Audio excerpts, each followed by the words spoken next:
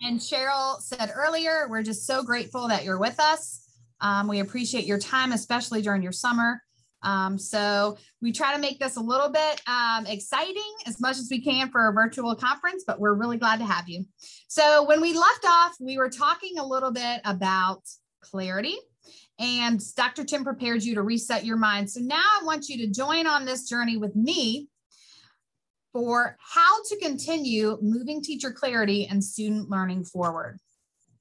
So we talked a little bit about instructional clarity. Now we're going to move into organizational clarity.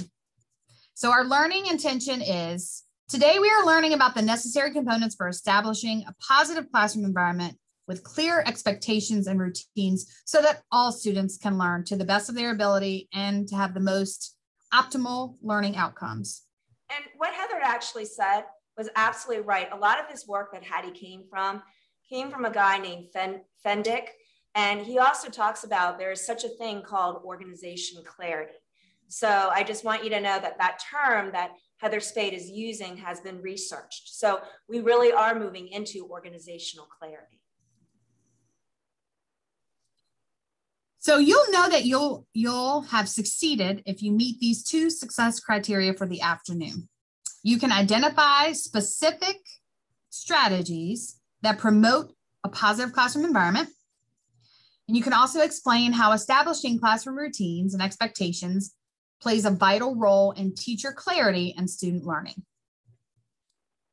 So let's talk a little bit about classroom climate. It's kind of a vague term, but it's one of the most important things, in my opinion, that a teacher can create is classroom climate. So let's look at what the research says about classroom climate.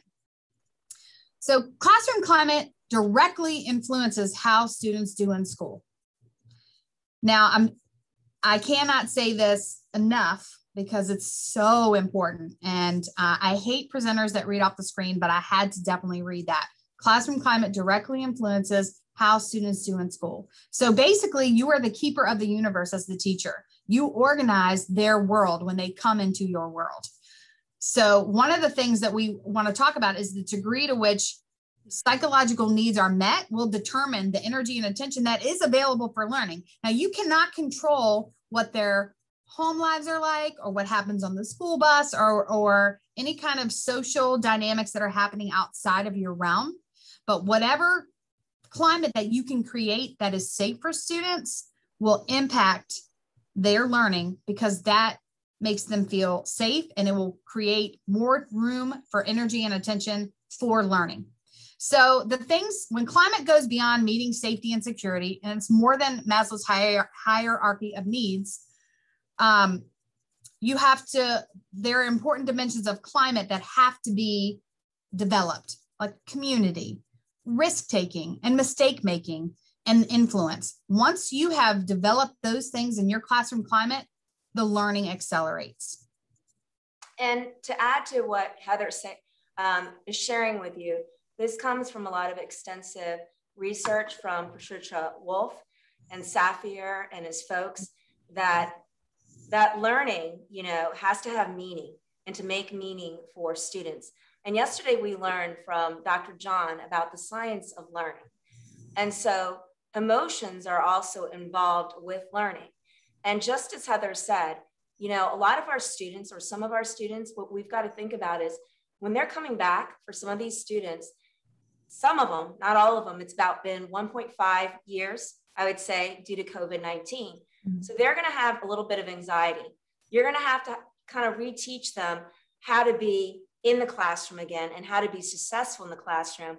And this is why we chose this particular topic to really stress to you guys, because there's a teacher clarity component, and then there's the organizational climate component.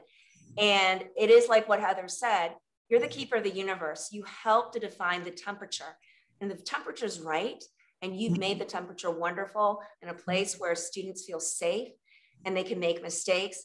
Your learning is going to accelerate. And Heather here is going to show you how we can do that. Thank you. So I've chosen 6 components of cultivating climate to talk about with you today. Connection, organization, student choice and voice, consistency, communication, and love. So this, while Dr. Chen and Cheryl kind of focus on the left brain of instructional clarity, I'm going to focus a little bit on the right brain that has a little left brain mixed in. So first we'll start with connection. This is crucial in cultivating a climate of clarity. But before I head to connection, Dr. Chen, can you click? Let's talk about some culture killers. So you can go really wrong really quickly in a classroom, and here are some ways to do it. Disorganization. If there is chaos, if there is confusion, there will be a lot of little bodies or big bodies not knowing what to do. It just kind of halts all learning and all progress. Apathetic attitudes. If students and teachers do not know how to empathize with one another or don't care to empathize with one another, then you can't really connect. Sarcasm. Now, while sarcasm is really great at parties and I love to be snarky with my friends, sarcasm can kill a culture if you're using it inappropriately and in a mean way. Poor communication. That goes kind of back to disorganization. You have to be very transparent with all stakeholders, or again, it will breed confusion, and then confusion will breed to either no progress or negative communication. And then the last one is hugely important, inequitable practices.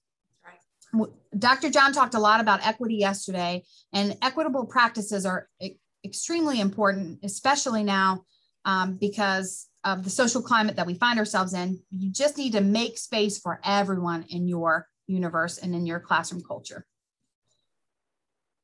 So let's talk about creating connections.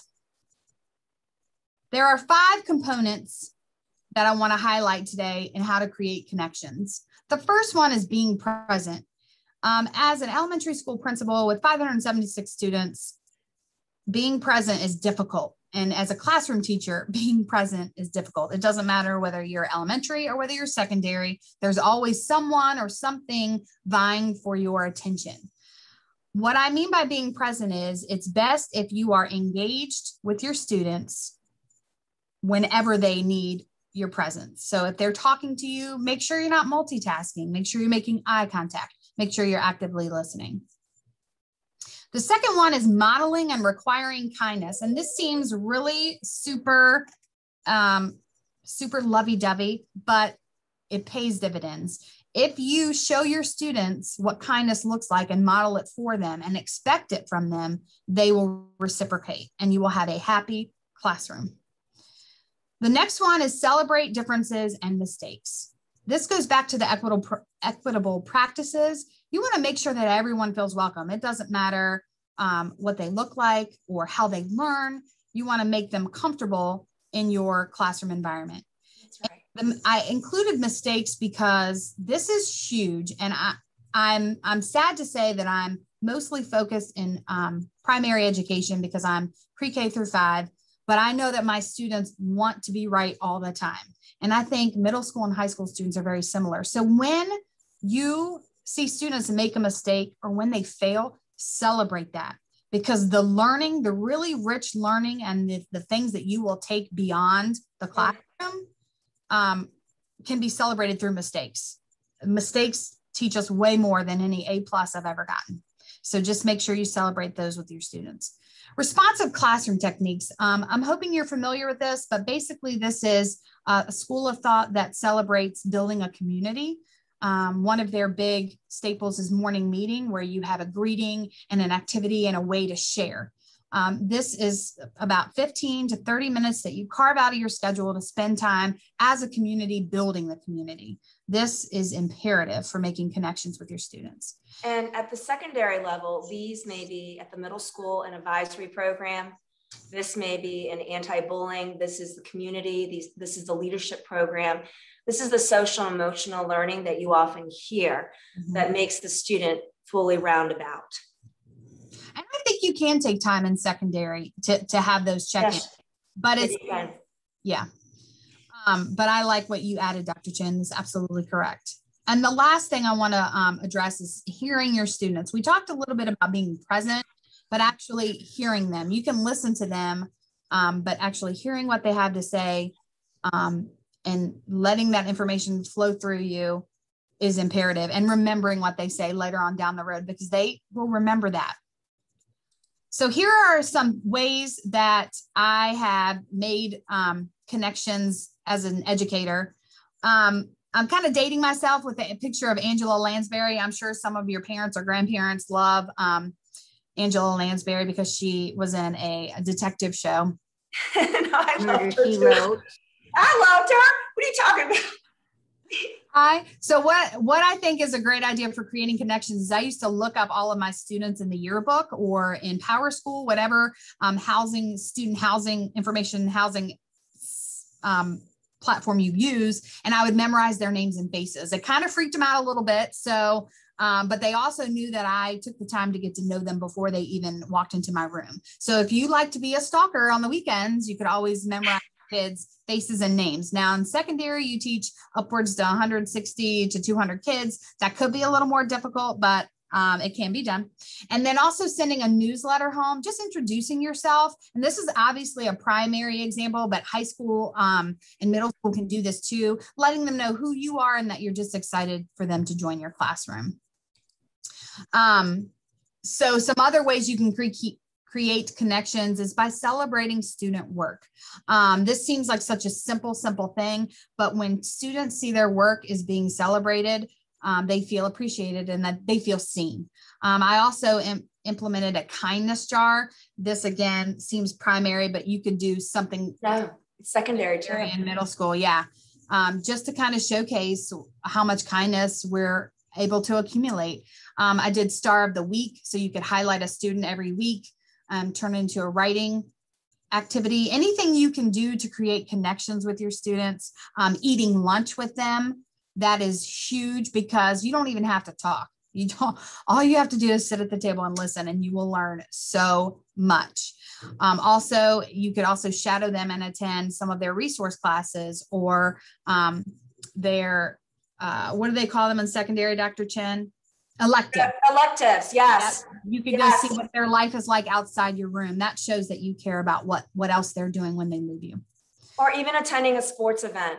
I can tell you how many of my students really appreciated when I went to either a football game or an athletic event or even an interscholastic event, like a debate thing. Just my presence there of just showing up really meant everything to them. Absolutely. And this is not an exhaustive list, but we wanted to throw out some suggestions that we had. But now what I want you to do is kind of think about all the things we talked about with creating connections with students. And I want you to think about one of the teachers you had. I want you to think about who your why is, why you became a teacher, or a teacher who really changed your life, and put into the chat what they did to make your life better, because that's ultimately why we got into education. We did not get into education to be assignment police or attendance stalkers calling kids to make sure they come to school. We came to school to help kids. So in the chat right now, can you think about a teacher who changed your life and what it is, one thing that they did to make your life better? Dr. Chen, are you seeing any? I'm seeing, starting like, Lydia shared the idea. I had a teacher that demonstrated her belief in me. Oh, yeah. Shared their passion and made it interesting and fun. Mm-hmm. Listened, showed interest in developing my abilities, wrote a poem, gave me a book about writing. Mm-hmm. My high school art teacher, she always made me feel valued. When I broke my arm in kindergarten, my teacher came to my house. Before that, I was terrified of her. Love that idea. I actually became a teacher because of a bad teacher I had. But I also had a teacher who took special interest in me. A lot of teachers impacted me. Someone when I stressed, I needed to talk to in the high school. Incorporated my own interest into the daily lessons that the teacher taught. Kindergarten teacher who was the kindest, smartest woman I ever knew. I'll never forget my 8th grade teacher, Mrs. Bryant. A teacher who gave me choices. A counselor, someone who fought for me. Was able to bond with them. She was fair and compassionate. Yeah, like I have an amazing 6th grade team. And I'm Facebook friends. And one of them, she's so encouraging and tells me how proud she is still of me. These are beautiful stories. Yeah. So what I'm hearing a lot from you is that these people that changed your life and made things better for you, you had a connection. Even the person who chatted that they became a teacher because of a poor teacher. And by the way, I became an administrator because of a poor administrator, because I wanted to do it better. That impacted you.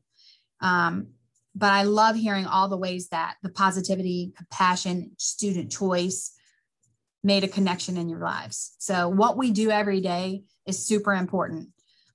So thank you so much for sharing those. So now we're going to get into classroom organization. And Dr. Chin and I had a long fight about this very colorful slide. No, I actually like this. No, I don't really like this colorful slide. I know. Bless her heart. Student voice. She let me have a little freedom. So, oh, stop it. I always let you have lots of freedom. We're going to talk about how you organize your classroom. And this is my wheelhouse because I'm a little obsessive compulsive about what my classroom looked like and how it was organized. But where do you start? You know, I remember on the first day thinking, where do I start? So I just have some things that we're going to discuss. I have a slide for each of these, so I'm not going to read them to you. But what I want you to be thinking about is when we go through all of these different moments in time as a teacher of a classroom, I want you to think about what you want it to look like, what you want it to sound like, and what you want it to feel like in your classroom. So let's start with arrival and dismissal. There's a lot to be considered for arrival and dismissal. And, you know, COVID has kind of added a degree of difficulty in this. So we're not really doing a lot of hugging, handshaking, and high-fiving, but we were doing like elbow bumps and ankle fives and all kinds of things. We got very creative, but I want you to think about, no matter whether you're primary or secondary, I want you to think about how are your students going to enter and exit? How are you going to practice that? It's probably going to happen on day one. How many times are you going to model that procedure? What procedures are going to take place after they arrive, after you meet them at the door and greet them?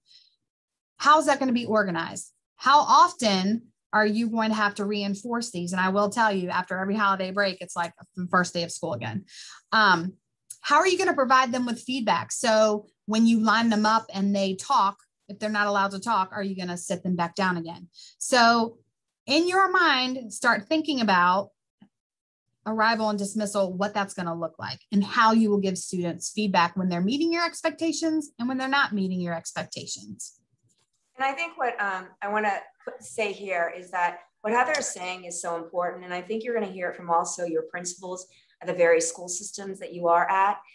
We're having to reteach some of our students the routines that we would really think that they would have. But a lot of this is about, again, an organization clarity, being very clear about the what. So this is the arrival and the dismissal, right? So it can be a safe place, a positive learning environment.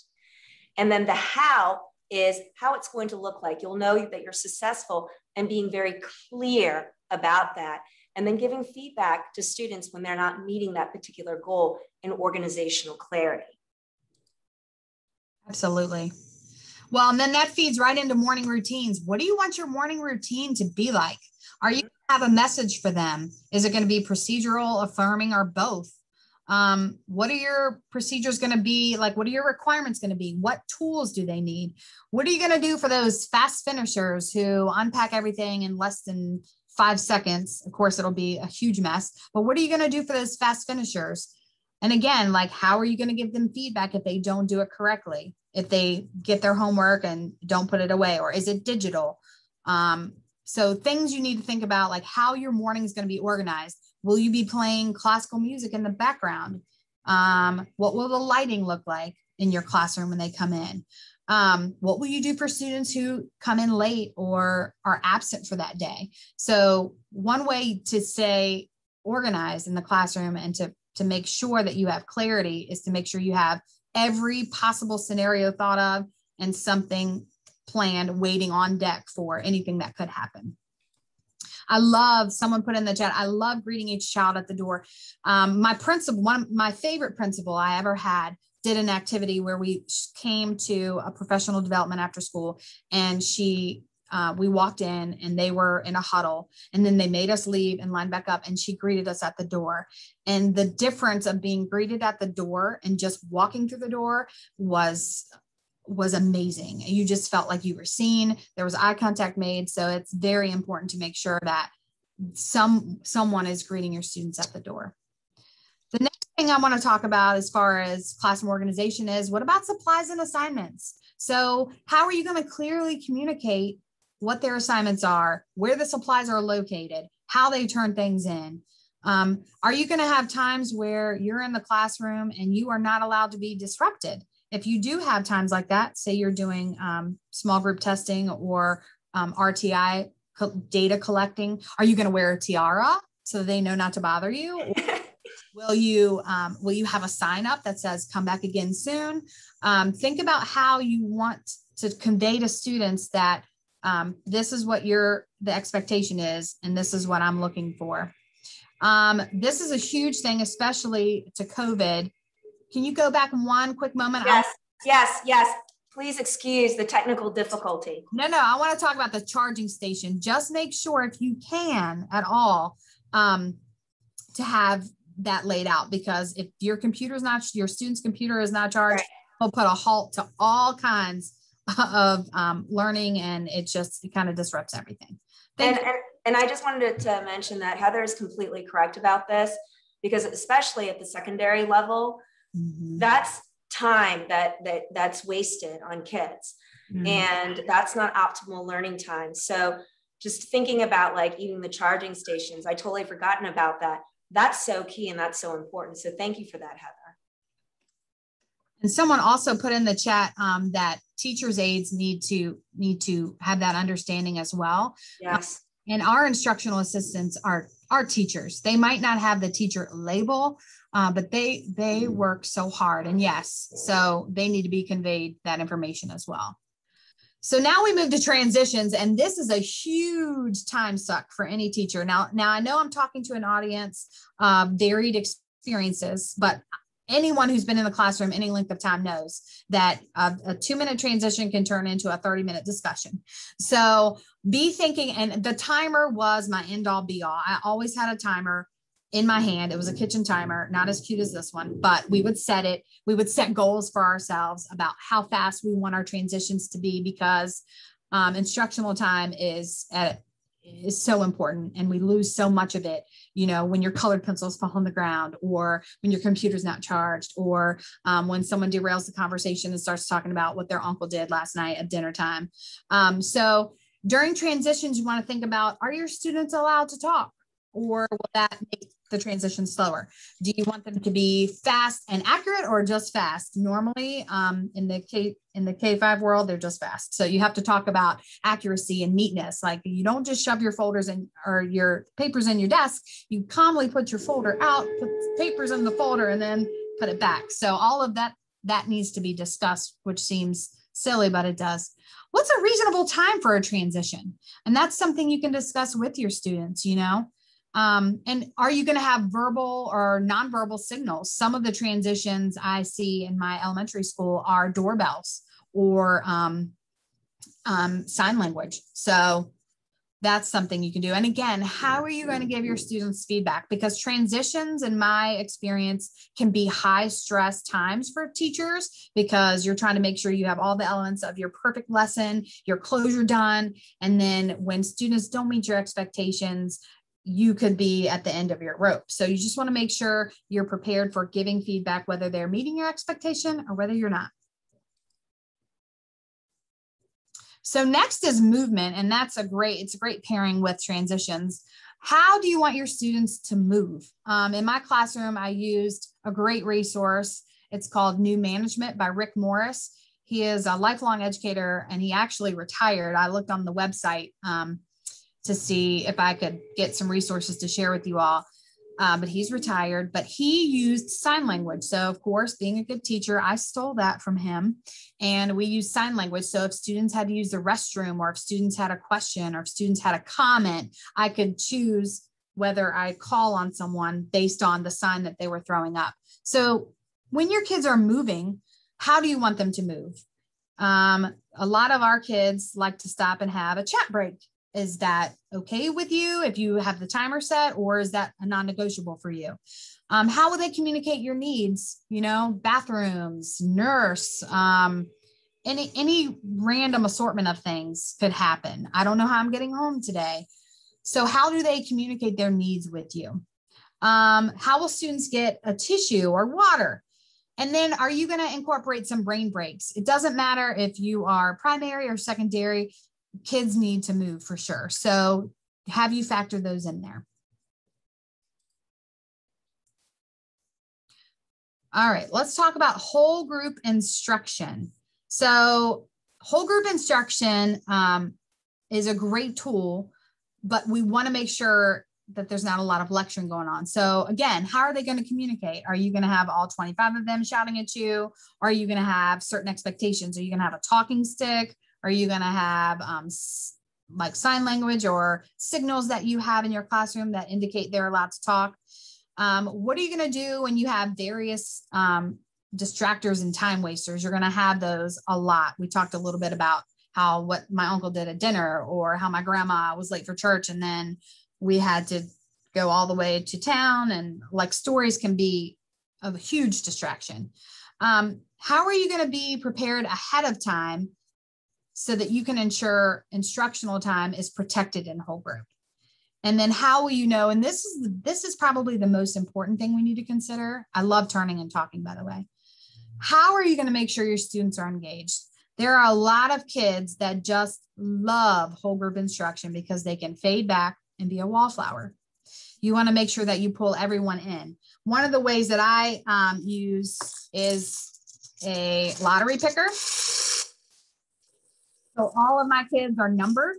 They have a class number, and I would use the lottery picker to pick them. You can also use a deck of cards, anything that looks flashy and interesting, and you got to vary it up, but you want to make sure that every student is engaged during whole group instruction. Oh yeah, someone was saying that they relocate their desks so that they can use sign language for agree. I love that. And as you're relocating and making that circle, you have time to share and actually connect with your classroom community. I love that. Yeah, and someone said that my students have a class number 2. This helps with lining up. Rachel talks about my old school did it. Each classroom had a matrix with each of these topics and with specific expectations written out. Love it, Rachel. Yes. Having it posted in the room was super helpful for the kids and for quick refreshers. Mm-hmm. That repetition that we learned from Dr. John yesterday. Mm-hmm. Excellent. So now we're going to small group collaboration. And this is, I think it's particularly tough, especially now, given that COVID has taken so much of our social time away. Students of all ages do not know how to communicate. Half of your face has been covered. You're not really talking because you have your mask on, and it's hard to hear and it's hard to speak.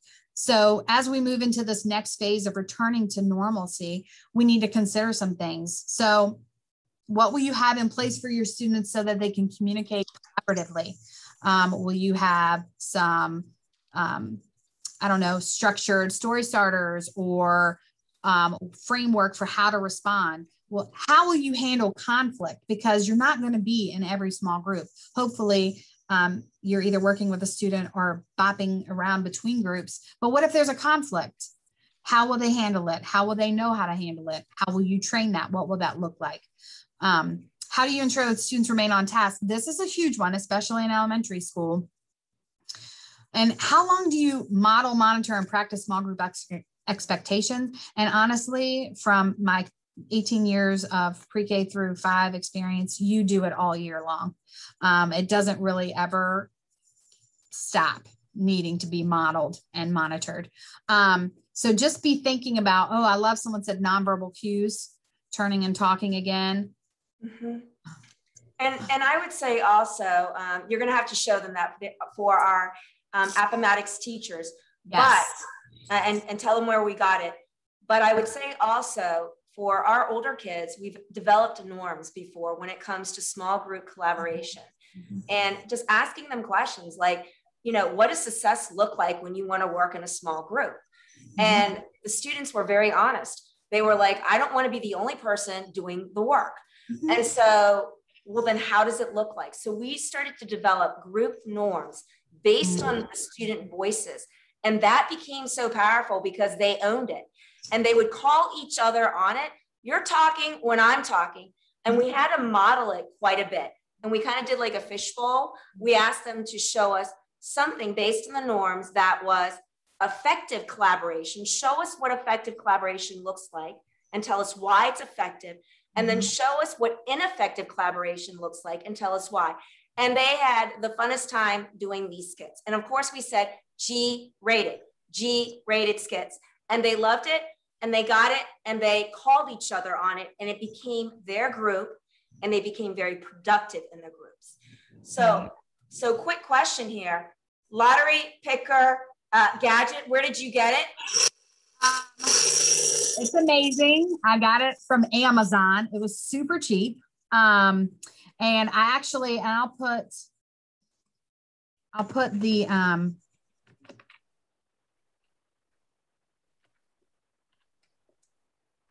original idea wielder of the lottery picker. Why can I not spell today, Dr. Chen? I think you're rubbing off on me, man. Thank you. I really appreciate that because you had just talked to us about how sarcasm should not be used, Mrs. Spade, and that how it's a culture killer. So I appreciate, thank you very much. So I got it from Amazon. It's super cheap and the kids love it. It doesn't matter what age they are. And plus it ensures that you can get everyone in there. And what I used to do, I used to color one like silver, or I'd paint it with nail polish. And so when that came up, everyone got like a Jolly Rancher or a treat or something. So it's another way to cultivate class climate. Please excuse my sarcasm, Dr. Chen. No, you're excused. All right. So asking for help, this is huge. And we've kind of alluded to all this. I just wanted to draw your attention to it. How do you want them to communicate their needs? Because they're going to be many and they're going to be varied. Some of them are going to be like, I need a pencil. And some of them are going to be something really bad happened at my house last night. I need to talk to someone. So just make sure you have thought through a plan of what that's going to look like in your room. Are there times, like I said earlier, that you cannot be interrupted? And if there are, that's okay. Just make sure you communicate that with your students because they're receptive and they're very perceptive as well. They'll understand. And then just making sure that they know that you are accessible, because that is a huge thing for building a positive classroom climate, is knowing that you're there to help. So classroom boundaries.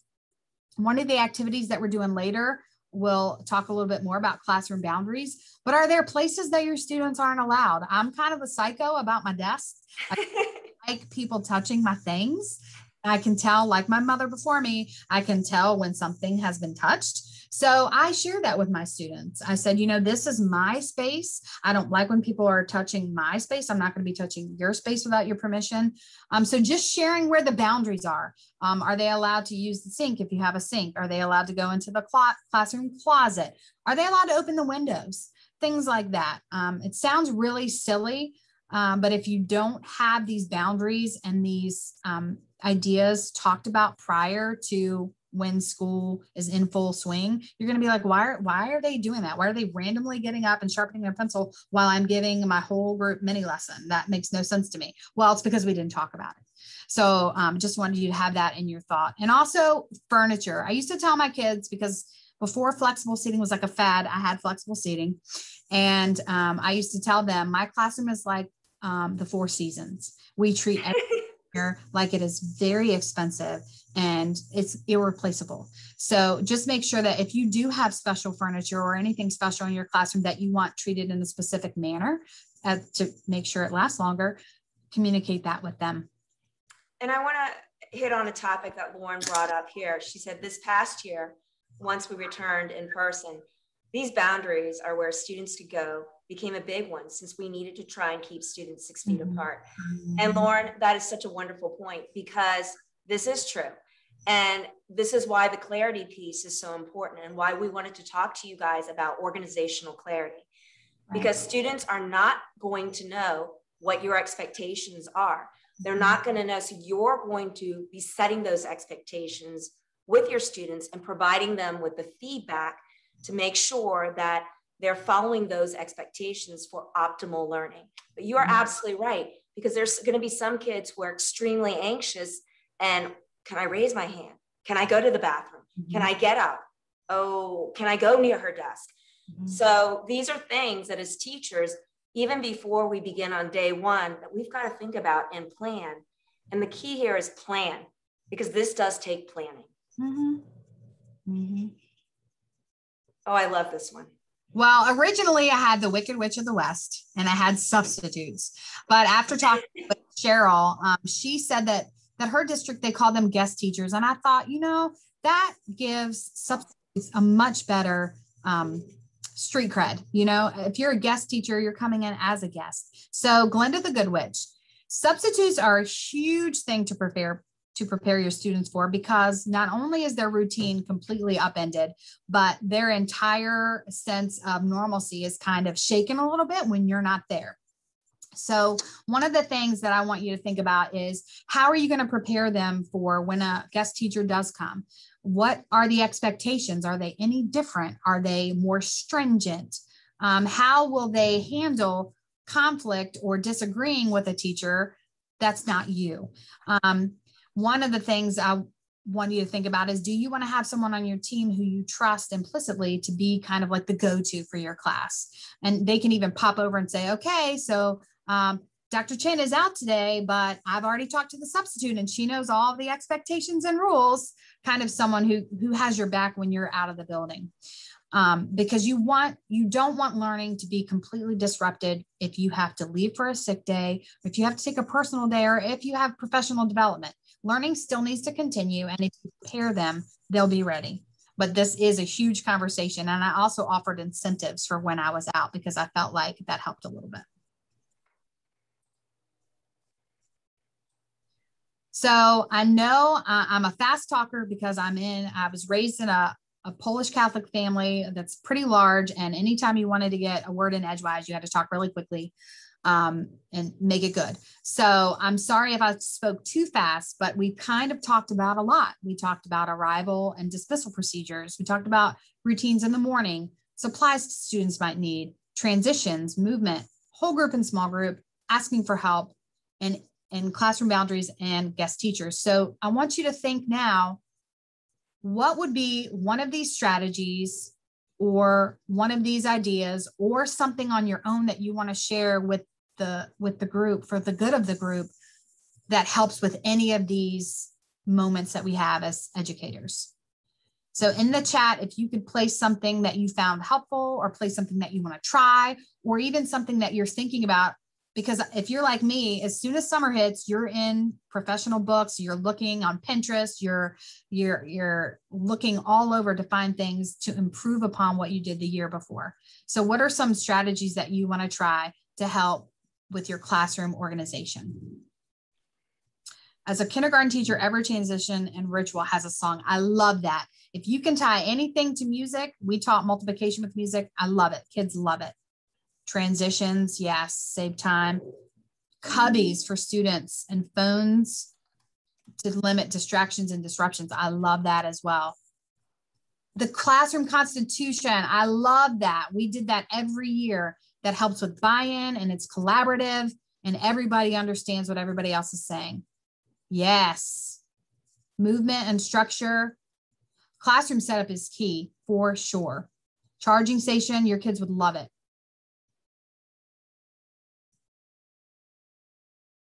Oh, you're so welcome. These are just, this is not an extensive list of things to think about. And you're going to go home, you're going to think, oh, I could have thought of this. I could have thought of that. The Give Me 5, I do love that. I've used that before. Class Dojo. I love Class Dojo, but one of the things I'm trying to break my teachers of is using Class Dojo for every type of communication, because I find that it's behind a screen. So you lose a little bit of that intimacy that you have when you pick up the phone and call. But I love Class Dojo, especially when you're sending reminders. Sign language. Yeah, brain breaks. I mean, adults need them, right? So Yes. we know our kids, and noises, any kind of noisemaker you can have. I had like it was like a semi, doorbells. I had a clapper. I had one of those cute little bicycle bells. Anything you can get that's novelty, to keep things fresh is great. Class tag is phenomenal as well. Noise meters. Ooh, that sounds interesting. Yes, those are the things I've seen them before, Heather, in which it looks like a stoplight.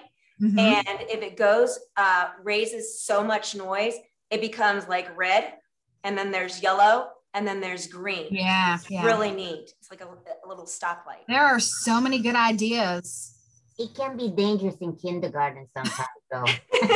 There's always that one student who wants to make it go off. Well, you got to test the boundaries, I'm sure. Test the boundaries. You guys have a lot of great ideas. I wish I could take pictures of this chat and share it with my teachers. We'll figure out a way. Figure out a way.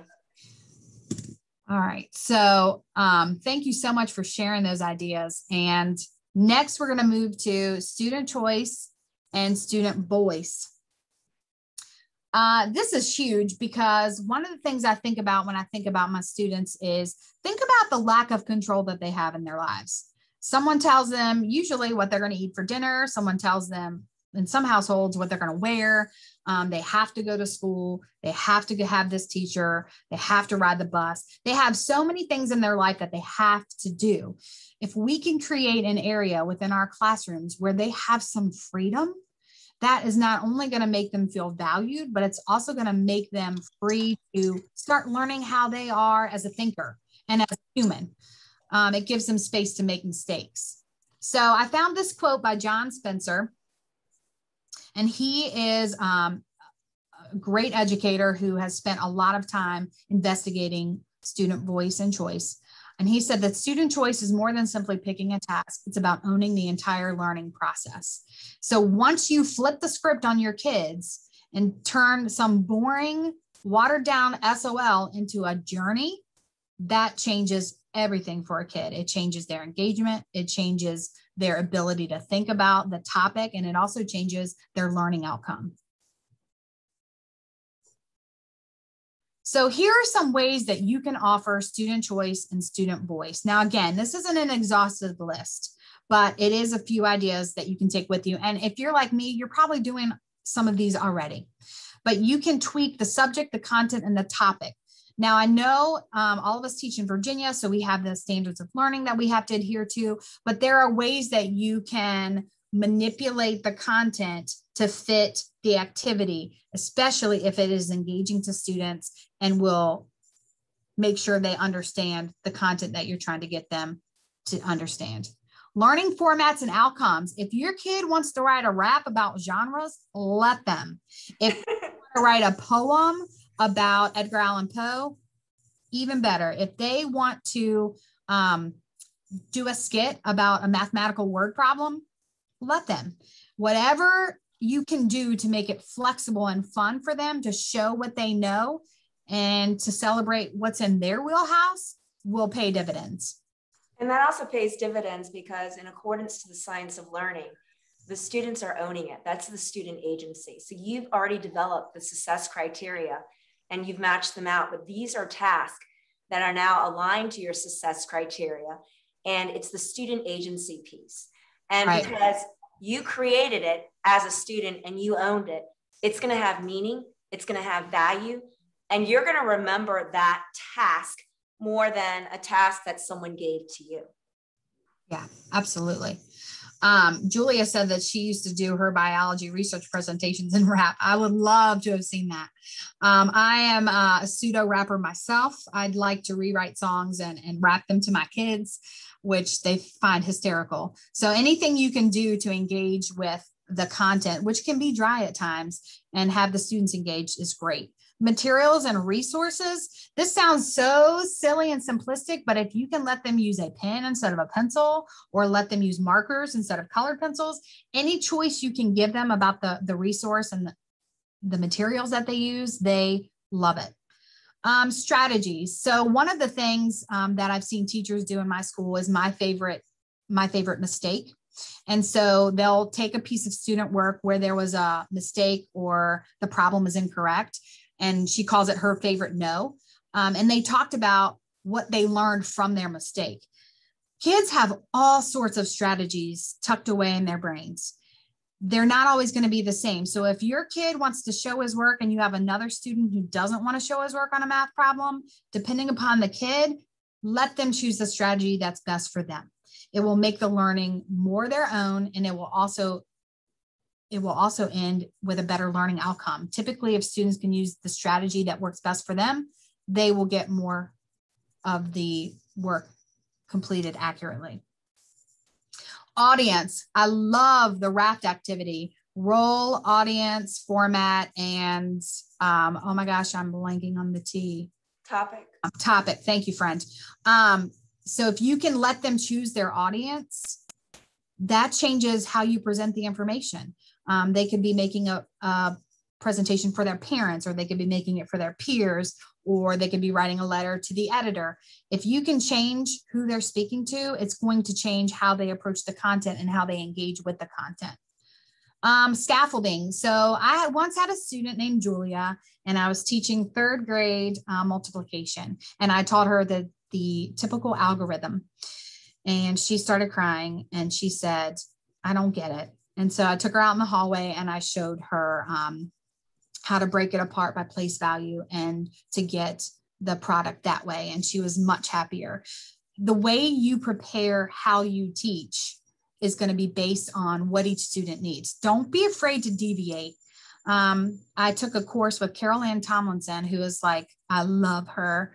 I took 2 in graduate school, and she did this activity where she would show a larger student and a smaller student. She obviously talked with them prior to this, and she would have them switch coats and try them on. Now, all I can see right now when I'm thinking about this activity is germs because of COVID.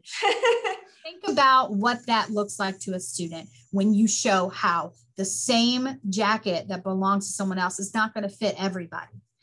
That's a great conversation to have with your students. I may deviate and give you a different assignment, not because I like you more or not because it's easier or harder, but because this is what fits you. So the way you scaffold how you teach, it's okay to make sure it's varied for each student. And then I put this one last because in elementary school, and I'm sure in secondary, it gets a little crazy, but students choosing partners in small groups. It's not that I'm a little controlling, but it's not that I want to control them. It's just, I'm nervous about some of the pairing. So when you let students pair with other students or in small groups, just make sure you continue to revisit your expectations, because sometimes they could be having like a pool party over there and you're like, well, what's happening? Oh, we're just talking. Okay. That's not really completing your work, but one way that students really enjoy getting a choice. I like to choose who I work with. I like to choose where I work. Can I work on the floor? Can we work outside? So anytime you can offer student choice and voice is great. And at the secondary level, this is a rubric, and it could be a rubric about, in the end, having students, they give feedback to other students about the collaboration. But you have to teach students how to give feedback, first of all, to one another, so that it is effective feedback. It's not like, I think you're awful. It's constructive criticism and how it looks like. So creating that safe place, having students work together as partners based on the common agreements that you think as effective groups, and then having the students rate one another. Once they've been taught about the effective feedback, I have found has been very helpful in producing effective grouping when it comes to the secondary level. So very much the same concept, very much, but it's just looking a little different, like the jacket that Heather shared with us. Mm-hmm, mm-hmm. And, there are some other larger things that you can do. You can be a pioneer in your school if it doesn't exist already, and start student-led conferences. It's a huge thing to give students ownership over their learning. So many times I hear students say, my teacher gave me this grade. And I'm like, whoa, whoa, whoa. Your teacher may have entered the grade into the grade book, but you earned that. That's your grade. That's you. So I think student-led conferences would be a great idea. Celebrating risks, passion projects, student goal setting, that is key. That is key. Anytime you can encourage leadership opportunities, sharing their ideas and understandings. And one of the biggest things is letting them engage in discussions and debates, teaching our students how to disagree in a calm and civil manner. That's kind of not taking place always in every pocket of society currently, but we need to be able to teach our students to politely disagree, and it's okay. We don't have to always agree.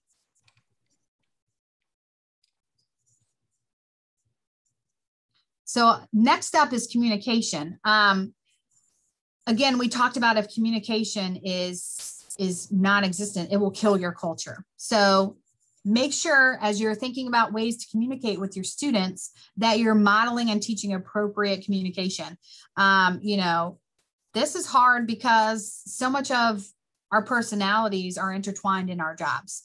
So you want to make sure that you're appropriate, which, as you can tell with me and Dr. Chen, I'm not always appropriate, but with my no, we have a clear understanding. I love me some Heather Spade. Okay. Well, you just want to make sure because, we show our kids, you can't get toothpaste back into the tube, right? You can't take words back after you've said them. So you just got to teach and model appropriate communication because you can't take it back. Examine your body language. We talk a lot about body language, facial expressions, and gestures. So much of the communication that we convey is nonverbal. It's a very high percentage. I can't remember the percentage now, but so much of what we convey is through our facial expressions. It's through how our bodies are standing, what our posture looks like. So, and you can tell your students that, but you can also model it as well. The active listening part is huge because they will know if you don't care about them. They might be talking about the nightlight, the bulb that went out and how it was a fiasco at their house. And you might be thinking about how much you need coffee at this point in time, but they will know if you're not listening to them. So being an active listener, check for understanding. The way that I communicate with my best friend is the exact opposite of the way she communicates. So I'll say something and she'll take it completely in the opposite way. Well, everybody has those obstacles. It's not just special to me. I'm not just challenged in the area of communication. The way that you perceive things could be miscommunicated. So make sure that you're checking for understanding. Hey, did you understand what I meant when I said blah, blah, blah, blah, blah? And be empathetic and compassionate. Now, everything in the students section could definitely be in the parent section as well. But with your with your parents and your colleagues, I just want to impress upon you, it's okay to be honest with them and tell them what you need and to collaborate with them. Keep it professional, obviously, and be an active listener. But the only way that we get better as professionals is by clear, effective, and honest communication. So if you can do that, you're going to have a phenomenal year with your kids and your parents. One of the ways, and I laughed when Dr. Chen said sharing is caring because I was like, oh gosh, I have that on my slide.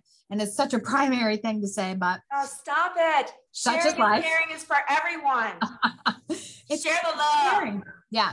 One of the ways that you can communicate and share is by having a classroom brochure, sending home a classroom newsletter, and sharing your classroom routines. Now, this could look like a syllabus in secondary, or it could be some of the examples that I've showed you here. But the more that you can communicate with your stakeholders, the better. Now, in my family, they say the less you tell my mom, the better.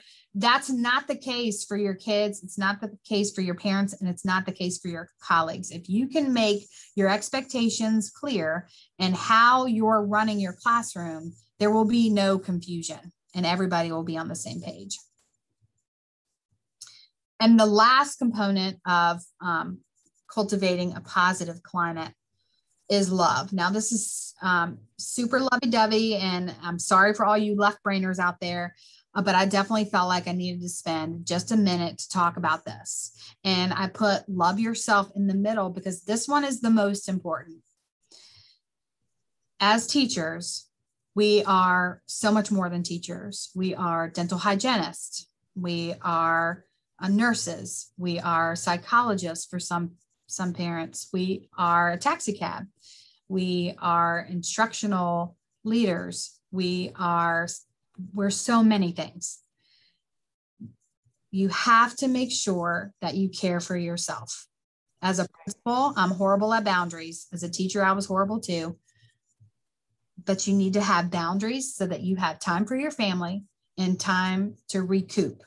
You are going around filling hundreds of buckets every day. That's right. Your colleagues, your parents, your students. Who's filling your bucket? How are you refilling your bucket? How are you spending time with loved ones? How are you building yourself back up? Because this job, this work, this career, it's not any of those things. It's a calling. And if you're not refilling your bucket, it's going to get empty, and it's going to get empty fast. So please make sure you make yourself a priority.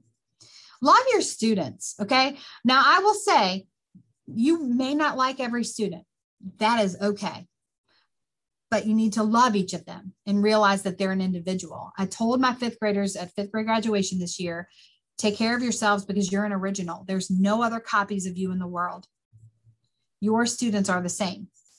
They're original. They're very unique. So love them for who they are and help them to become a better version of themselves. Love learning. Never stop learning and steal from your colleagues. Okay. There are tons of geniuses in the educational world, and I steal from every single one of them that I come in contact with because that's right. That I don't know everything, and I never will. So continue. Heather Spade, sticky fingers. It's true. Learning and continue your love of teaching. Your craft is never done. Okay. Your year might be done, but you're always going to be a reflective practitioner. Think about things you can do better or do differently or tweak to make sure that your teaching is the best that it can be. So now we have an activity. I feel like I dumped a ton of information on you. So it's pretty much like you've been in a classroom teaching all day. So you're welcome. The activity today we're going to do is called a classroom tour. And I did this activity my first year of teaching. I had the whole day planned out, and I did the classroom tour, and it took half the time I thought it was going to take. I remember calling my mom after my first day of teaching, and I was like, they didn't teach me anything I needed to know in college. And, but it was fine. We pressed on, and I eventually got 12 years of successful teaching experience under my belt. But what I did was I had the students tell me what they wanted to know about the room. And so that helped me kind of get my routine set and start to learn the students' names. So the activity we have for you is a classroom tour. And what we want you to do is you're going to get in your groups that you had prior. So you'll be in your same group. I don't know because we're going to do the random groups again. Oh, okay. So sorry, just JK, you're not going to have the same people. But I want you to think about what your first day is going to be like. Now, some of you have 0 years of experience and some of you have multiple years of experience, but I want you to think about what you want your first day to be like. What do you want them to know about their new classroom environment? What do you want them to know about you? And why did you choose this particular topic? So we went over several things. So choose at least one topic, because if you choose everything in the kitchen sink, you'll end up talking about everything, and then it'll be like a therapy session, and we don't know where to mail the checks to. So pick one topic that you want to focus on for the new year coming up, knowing that we're coming off of COVID-19 and starting a new year. Which one of these resonated with you most? Do you want to talk about creating connections? Do you want to talk about how you're going to organize your classroom? Do you want to talk about things that you're going to do to organize voice and choice? Or do you want to talk about ways to communicate with your students, parents, and colleagues? So think about that. And I'm going to have Dr. Chin put you into. Well, actually, because of my internet, and thank you for your belief in this, where I am. Bailey, do you mind helping us with putting in the groups? No more than 4? No more than 4. Gotcha. Yeah, and then there'll be random groups again. And then Can someone remind me who the Appomattox group, what is the name for that so I don't pull you guys with them? Amy Huskin. Amy Huskin, and then it was. Yeah, we're good. We're gonna. If this is Amy, we're gonna just hang out as our own group. That's okay. Gotcha. Yeah, just totally... don't press join when it pops up. Okay. Yeah, we're just gonna mute you guys and hang out and do our thing. Gotcha. Okay. All right. Well, I'm opening all those rooms up. There should be 14. Thank you. And then I had a question. Yes, ask. It's about the organization thing, because thinking about organizing the classroom, do we know what we're going to be allowed to do with students this coming year? Girl, that's a great question. I mean, center wise, are there like what can I do and what can't I do? Mm-hmm, mm-hmm. And that's a great question. So what I would do is we always try and plan for every single like option. So your administrator is going to let you know this is going to come from the governor, of course. Mm-hmm. And as soon as I'm sure that our state superintendent knows, they'll let all the superintendents know, and the superintendents will communicate that. Mm-hmm. But I would say that the best thing is to think about it of what it might look like. You know, you almost have to think about it, what it might look like in our district. We've talked about what does it look like at 3 feet and what does it look like at 6 feet. And we've had to plan for both. It's a lot of planning, but we wanted you guys to have the time to talk with other colleagues in this PLC that we've created so that you guys can decide what might this look at 3 feet and what might this look like at 6 feet, because we don't know right now. And that is such a great question, Denise. So I would think about 2 scenarios and just prepare. And then it might end up that we have no restrictions, and that's still something, but at least you've planned and thought about it. Great question. Wow, Denise, you're amazing. All right, so what we're gonna do is we're just going to be talking about this. We don't have to write someone can jot something down if they wanna jot something down, but this is not as formalized as the last activity. Heather wanted you guys to relax a little bit more, which I thought was really kind of her. So just talk, have fun with this, choose a topic, know why, think about it from 3 feet, 6 feet, and we'll see you in about 20 minutes, okay? Thank you. Yeah. All right. There you go. Oh, perfect. All right. So when I talked things over with my group of other coworkers in the middle school in Appomattox, a couple things we talked about that were important were organization's key from every little component. So even the minor details to the big picture. A big thing that we did this year due to that we started because of the restrictions, all of our teachers, we did daily check-ins to see how the students are doing. So like we'll ask them simple questions like, how are you feeling today? What mood are you in? So like for me, like we just did like these little emojis pictures. Yeah. So like happy, you're tired, you're energetic, you're good.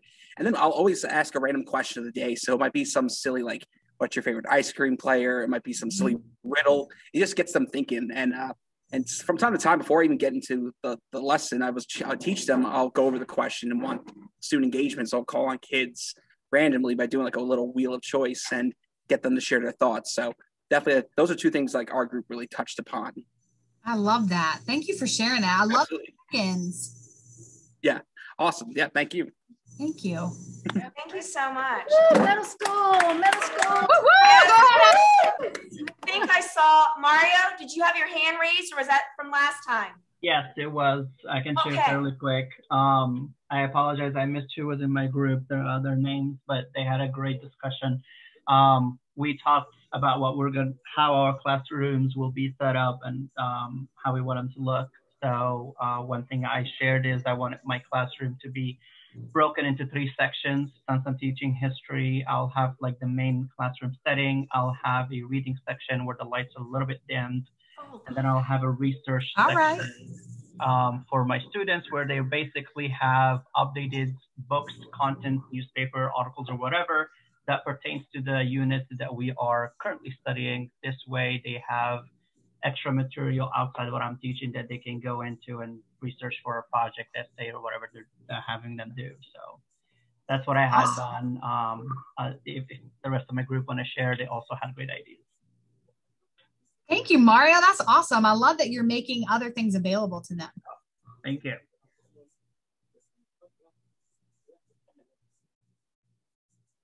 Anybody else want to go? It's getting to be that time. All right, Dr. Shin, would you like to share your screen so we can close this out for our wonderful learners for today? Yes. So I thought that, are we not? Still wonky? Yeah, it's still wonky. So can you get me back to? Here, I'll do it. The reflections. I'm on the reflections page. Yep, I'm going to share right now. Thank you. Mm-hmm. All right, can you make that big if you don't mind? All right, thank you so much. All right, so thank you so much for joining us with this exercise and we hope that you can see how the teacher clarity piece is very important in organization clarity as well too. And especially with students coming back from COVID-19, it's really important for us to think about what our classrooms are going to look like and how do we continue to have a positive environment so optimal learning will continue. So at this point in time, what I'd like for you is to take some time by yourself and think about three things. One thing that you learned today, one thing that you will try, and then the last question, what role do you think does teacher clarity play in student learning? So I want you to take the time to think about that. And then we're going to do a little, like, you choose the one, student choice, student voice, you know, like modeling that piece, for instance. Put the number and put your response. Put the number and your response. But I really would like for you guys to take, before you do anything, take the time and think about all those three questions and then decide which one you want to share out with all our friends today. All right. All right. So do you want to read some of these, Heather, and just share out? Because I think it's always important to hear it from multiple places, to hear it, not only to write it, but to read it as well too, and to hear it. Yeah. It's hard. It's hard. I don't want to just pick. So I'm just going to, you know, I start at the top. You're going to start at the top. Start at the top, girl. So Linnell said she's going to incorporate more movement and routine into her counseling lessons. I love that. Dr. Chen said she learned that we're in this all together and it's best if we collaborate. Focus on offering, Denise, focus on offering as much student choice as possible. That is so valuable and it's sometimes difficult. So I like that you're going out there and doing it. Don't give students information to just fill time. Make sure you are 100% on what matters, not just information dumping. Josh, that is so true. Culture killers. Yes, we got to avoid culture killers. I will try student-led group norm discussions and practices. That's going to be really valuable. I think you're going to enjoy that. Success criteria. Yes. Consistent expectations. Yes. I will try the lottery picker. Yes, you're going to love it, Dr. Jen. Student clarity can only exist in presence of teacher clarity.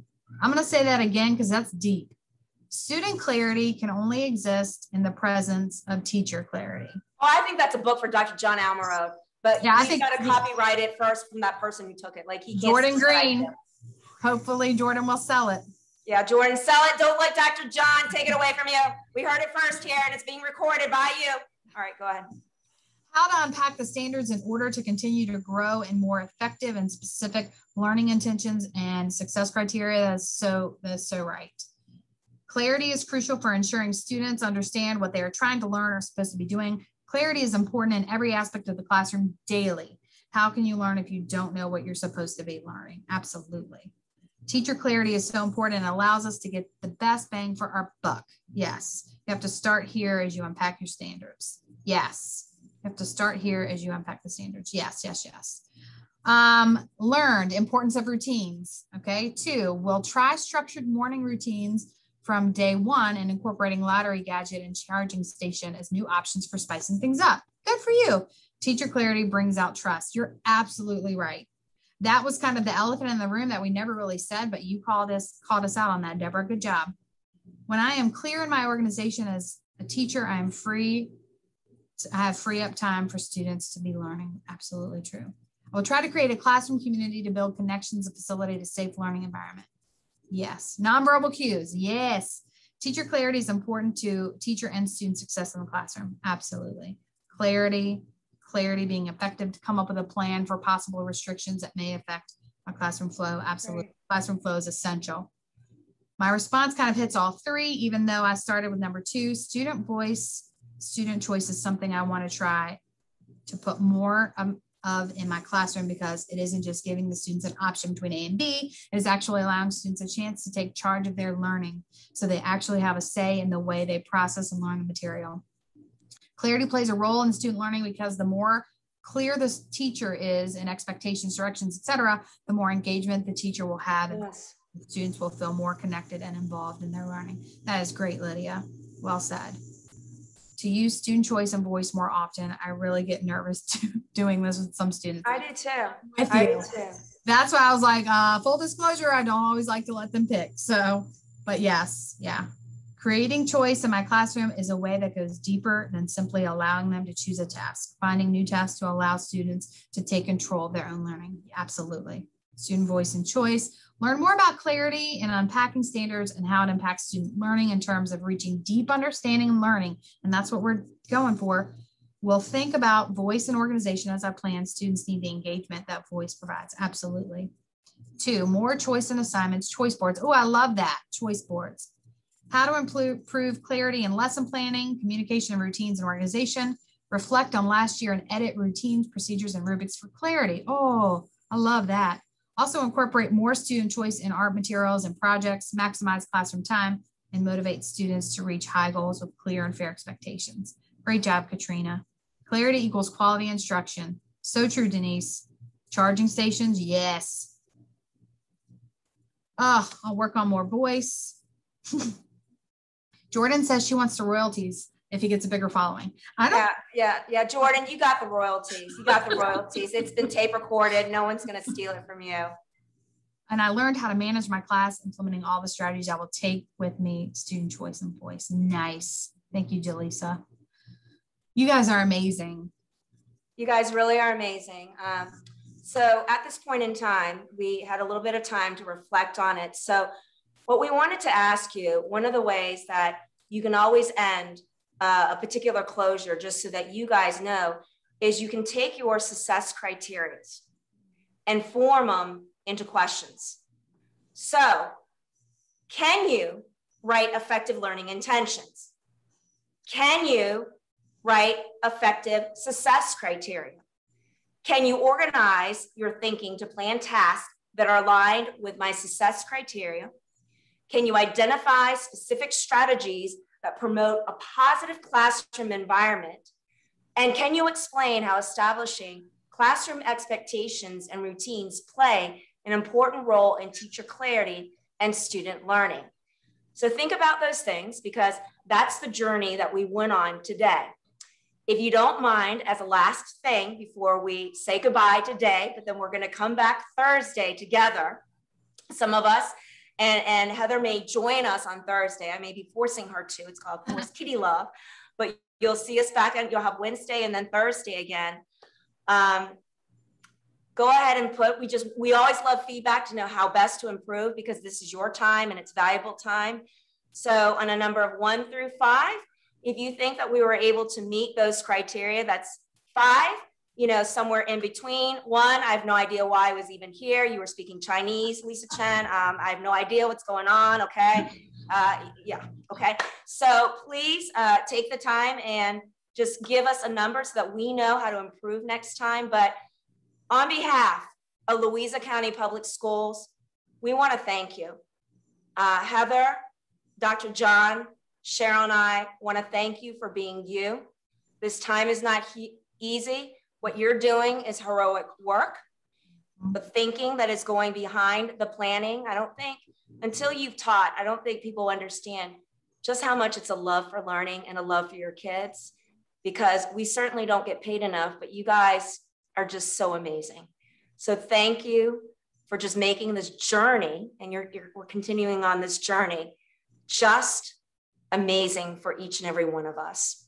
Thank you.